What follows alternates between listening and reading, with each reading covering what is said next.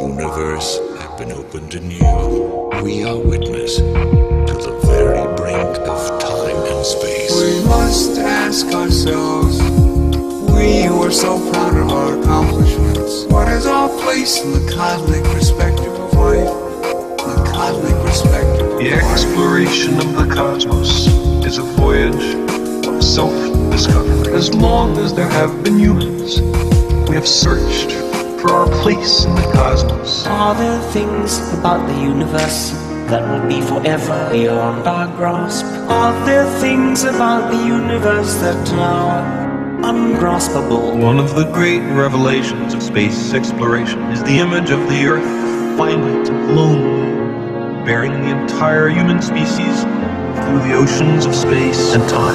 Matter flows from place to place and momentarily comes together to be viewed. Some people find that thought disturbing.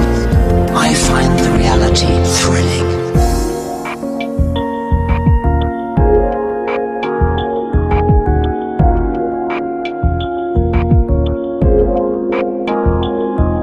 As the ancient myth-makers knew, we're children equally of the earth and the sky. In our tenure on this planet, we've accumulated dangerous evolutionary baggage.